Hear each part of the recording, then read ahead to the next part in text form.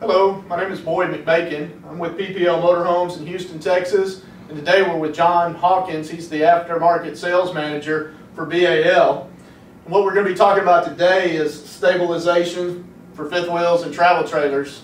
Here at the dealership, we have customers all the time asking us, do I buy chocks? Do I buy scissor jacks? Do I buy tripods? And if you will, John, just go through with us where a customer should start on stabilization. And Boyd, thanks, you're right. We do get a lot of questions on stabilization. And the first thing that we ask a consumer when they're interested about stabilizing their camper, their travel trailer, or their fifth wheel is, do you have factory installed corner scissor jacks or crank down jacks on the corners? Majority of the time they do. And this is the first thing to start off with. If they don't, we do recommend this. And that allows the trailer to be stable when there's pressure put in each corner of the trailer. Right. So it's kind of static pressure when it's there. If they already have these and they still want to improve their stabilization or their comfort in their RV, the next thing we move to is our Tandem axle chocks. And these are the chocks that go between the tires. Each tire goes in between them and give you a handle, and you crank out and apply pressure. And that pressure keeps the tires from moving opposite of each other. And since most of the movement in the trailer is front to back, that keeps the tires from walking. We also have another version that sits on the ground, a little less expensive, but it does just the same job. So you've got up in the air or on the ground. And most people don't realize that the suspension in an RV is meant to be forgiving. Exactly. Your leaf springs are moving up and down, your tires are moving up when you're going down the road. When you're in the trailer, it's only natural for it to have movement as well. And that's where the chock comes into play. The chock takes out that movement. Yes, exactly.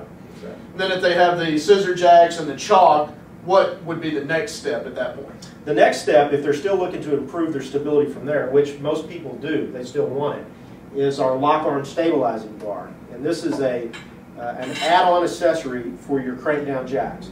Now, it will not only work on our scissor jacks, it will work on landing gear jacks on the front of the fifth wheel as well. Right. And in those instances, usually two sets, one front to back, one side to side. But on a trailer such as this, that has a scissor jack, you're attaching the lock arm to the foot of the trailer and then to the frame of the travel trailer. So when the jack goes up and down, it actually travels with it. So you don't ever have to take it off again. One-time install. One-time install, right. And then you tighten the nut down, and that keeps the jack supported to the frame of the trailer. So that ties the frame of the trailer into the jack. Exactly. So it doesn't actually move. It gives you a 2-point stabilization. You're attached to the frame here, you're attached to the frame coming down, and it just helps the trailer, when there's movement in the trailer, it helps the trailer jack keep from flexing. Side to side. And all of these products here are mainly for travel trailers and fifth wheels, both. Yes. But you also have the tripod stabilizers that were for fifth wheels only. Yes, for fifth wheel campers only. Our tripod, we do have a 2-legged bipod model, but our tripod is our most popular seller. And this is for the pin box that attaches to the hitch of the truck. It helps stabilize that while there's movement in the trailer. It keeps that cantilever action from happening. Correct. And you snug it up. We have adjustments on it to tighten it up, spread the legs apart.